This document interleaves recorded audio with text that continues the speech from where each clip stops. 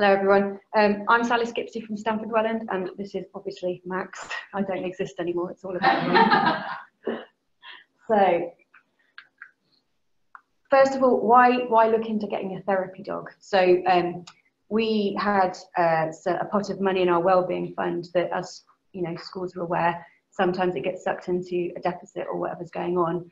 And I was asked what I wanted to do with it, and I've always had dreams of introducing a therapy dog into a secondary school because it's quite unique for a secondary school to have a therapy dog.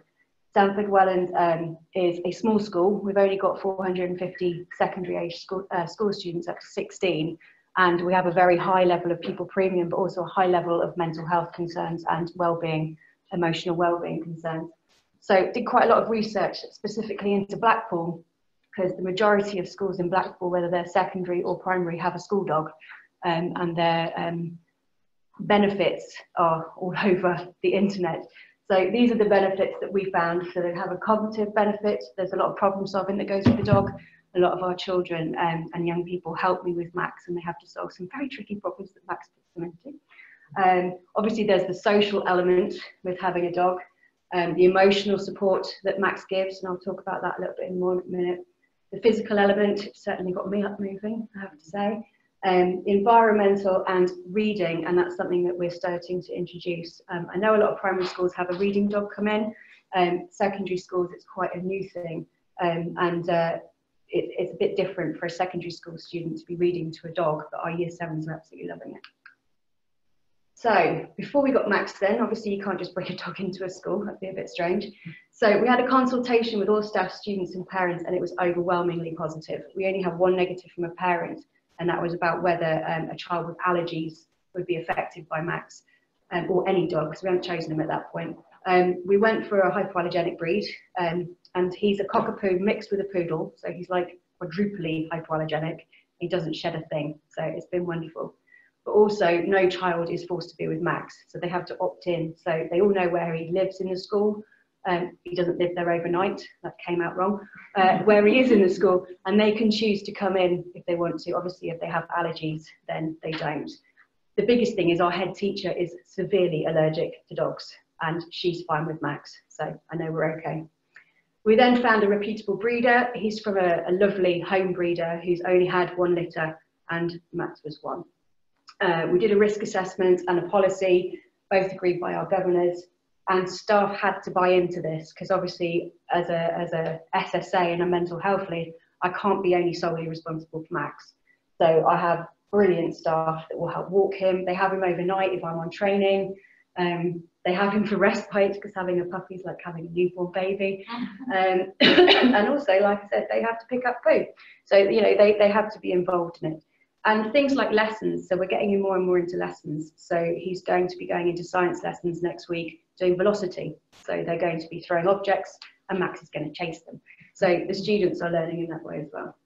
We then chose Max, and the reason we chose Max over any of the other litter was because that white blob on his head was actually a love heart when he was born, and it was just meant to be. So this is Max's first few weeks at Stamford Welland Academy. He's been coming in since the day we got him, so he was 9 weeks old when he came in. As you can see from that picture, he's not phased. So he's in my office mainly. He has a pen that he can go in for safety. He also has a darkened crate if he needs some time out. He chooses both. The main place he sleeps is my laptop bag for some reason, not sure why. So he gets fully involved in school life. These two lovely ladies here, they are doing their volunteering D&V with me to help train Max. So every Monday they come and train him with me. It's not going overly well, but you know, we're getting there. He gets involved in all mental health initiatives, so that's Hello Yellow down the bottom, where he had his own yellow outfit to wear. So from day one, he's been fully involved in school life. He's not phased. He's not phased by anything, as you can tell. Crowds don't bother him. Screaming children don't bother him. But he does have his own risk assessment, and he has his own wellbeing plan. 4 minutes. Wow. Okay. So he has his own wellbeing plan. And this is obviously Max now. So he leads a very full life, as you can see at home with us. His wellbeing is priority. So if anything kicks off at school, he has his own wellbeing plan, risk assessment, like any student would. So he gets time out and he gets looked after as well. like I said, he reads. So kids read to him.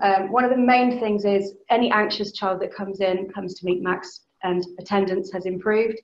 I have a couple of young ladies who are undiagnosed with autism who, when they react, they come and they play tug of war.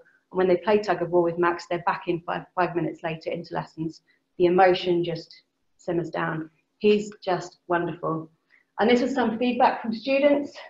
So a lot of people that did feel quite anxious about talking to people now will, as they have a distraction in Max. He goes into counselling sessions, therapy sessions.